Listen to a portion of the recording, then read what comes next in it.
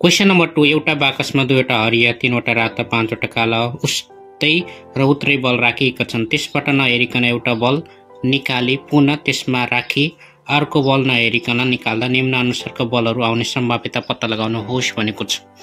कमा दुवै एउटै रङका, कमा दुईवटा भिन्न भिन्नै रङका र गमा कम्तीमा एउटा बल रातो अथवा कालो रङको।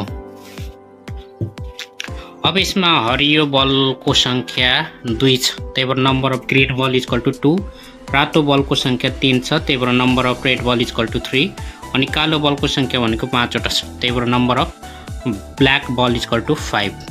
अब जम्मा बलको संख्या भनेको 2 + 3 + 5 गर्दा 10 हुन्छ। अनि यसमा कमा दुवै एउटै रङको भनेको छ, दुवै एउटै रङको भनेको यसमा 3वटा कलर छ, एउटा हरियो, एउटा रातो, एउटा कालो। दुवै एउटै रङको भनेको त्यो चाहिँ ग्रीन ग्रीन हरियो हरियो पर्न सक्यो, अथवा दुवै रातो रातो पर्न सक्यो, अथवा दुवै कालो कालो पर्न सक्यो। वा आयो भने प्लस गर्ने, प्लस गर्ने। दुवै हरियो पर्न सक्यो, दुवै रातो पर्न सक्यो, दुवै कालो पर्न सक्यो। अनि यो चाहिँ पहिलो चोटि निकाल्दा P1 निकाल्दा ग्रीन पर्यो, अनि यो पनि दोस्रो चोटि निकाल्दा पनि ग्रीन, अनि यो पनि पहिलो चोटि निकाल्दा रातो, दोस्रो चोटि निकाल्दा नि रातो, अनि यो चाहिँ पहिलो चोटि निकाल्दा कालो, दोस्रो चोटि निकाल्दा नि कालो।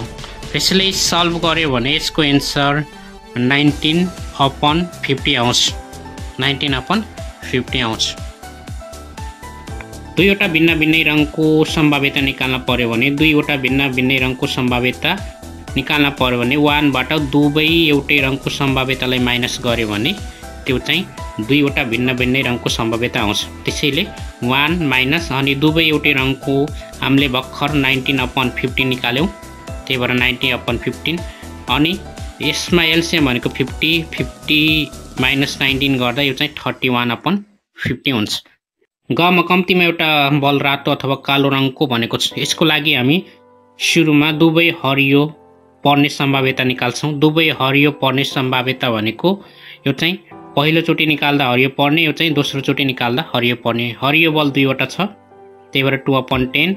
अनि यसको भनेको P2G भनेको दोस्रो चोटि निकाल्दा नि हरियो पर्ने, अनि क्वेसनले के भनेको छ निकालेर पुनः राख्ने त्यसैमा, त्यसैले पहिलोचोटि निकाल्दा 2वटा हुन्छ, अनि पछि पनि हरियो भनेको 2वटा नै हुन्छ, त्यसैले यसको सम्भाव्यता भनेको 1/25 हुन्छ।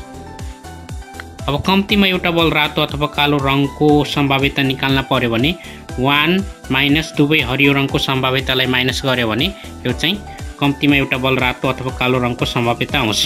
1 माइनस अनि दुवै हरियो रङको सम्भाव्यता भनेको 1/25 निकाल्यौँ, 1/25। यसरी यसलाई सल्भ गर्यो भने यसको एन्सर 24/25 आउँछ।